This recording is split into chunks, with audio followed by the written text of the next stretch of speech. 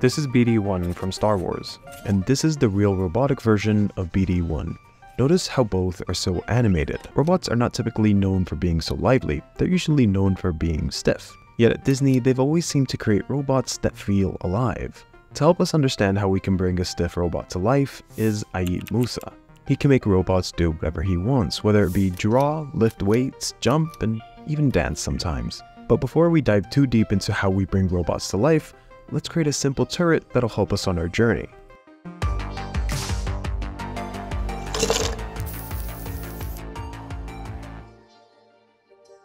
Now that we're all finished, we're going to split the turret into 3 separate parts and slowly bring it to life. Currently, our turret can only rotate its head and it looks quite stiff. The first step into making our character convey more emotion is animating the way the character moves, without adding anything. Even if the robot is built for only one function, we can use animation techniques to make the robot feel more dynamic and ultimately less robotic. Take Aaed's robot. Its main purpose is to be able to walk. Even though that's its main purpose, Aaed built on top of that and added fluid dancing animations.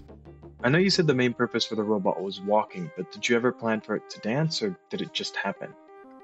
Yeah, it definitely just sort of happened. Yeah, I didn't really plan for it in the beginning. Yeah, I don't know, when I was programming it, I was like, oh, you know, it'd be kind of cool if I could just make it sort of move around a little bit. Disney's approach is a bit different, because their robot's main purpose is for show only. That means a lot of the work will need to go into how the robot is animated, whether that be robotic and very linear animations, or more fluid like the animations we see in movies and video games.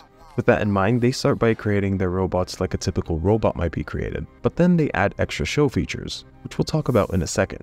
After that, they recreate the robot in a software animation program. From there, the animators can animate the robot however they want. When the animators are finished, the animation is exported to the robot itself, where the person controlling the robot can just click a button, and the robot will play the animation that the animators created.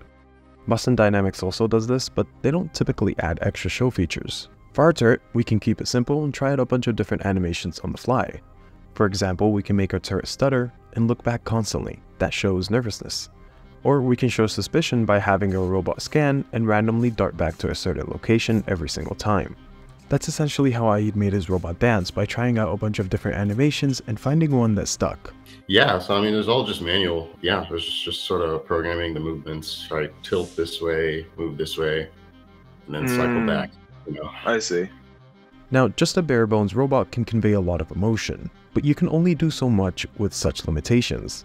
So to allow our robots to show even more emotion, extra show features can be added. Things like adding eyes, motors, and even adding lights. All of these will be for show and not necessarily for function.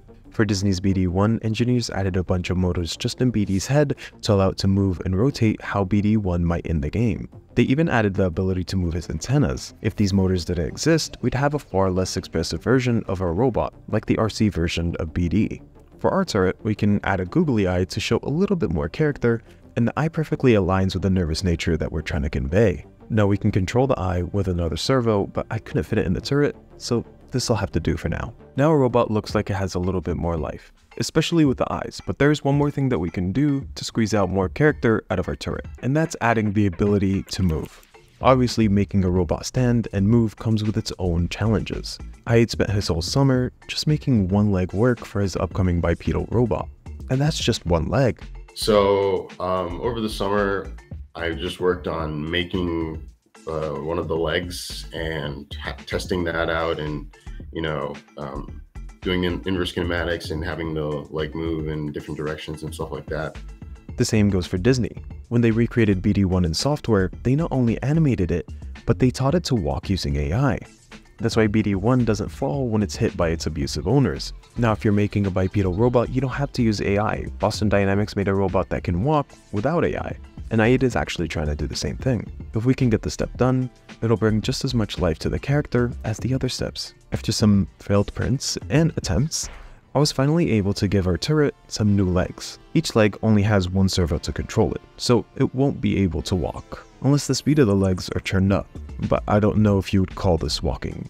Maybe crawling is a better word. Maybe not even that. If we compare this version of the turret to how it looked like in the beginning, we can see how much more character our turret has.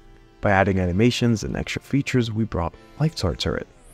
I wanted to say a big thank you to Aaed for meeting up with me and actually helping me out. For those wanting to learn robotics, I've left some resources below, along with Aaed's channel, and I've also left all the things that he recommends for those learning. Thank you for watching, and bye.